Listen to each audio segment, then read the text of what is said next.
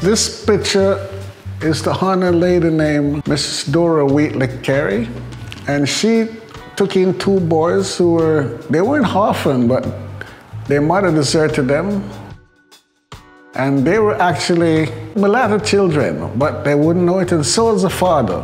The father used to pass for a Greek, because in the part of America they lived was a very racially discriminating area. So if they knew he was black, they wouldn't come to his store. But his mother used to come to visit. So the little children thought she was the maid, because he couldn't tell the children that, because, oh, grand, then they said, oh, he's black, he's not Greek. Well, he tried, but then his business failed. Well, he took them to their grandmother, and she was not pleased, because first she didn't want to have any children now at their age, and because the resentment from the fact that they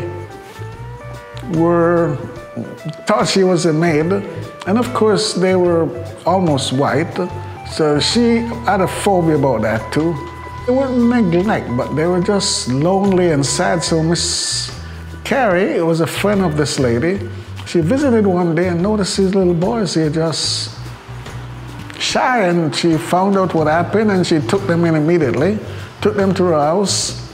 She raised them up, and one of them, the eldest one, is now a dean of economics at Mons University, Professor Greg Williams. And his younger brother, he met in some racial accident. It wasn't very pleasant. But this lady, if it were not for her, these boys would not have been amount to anything.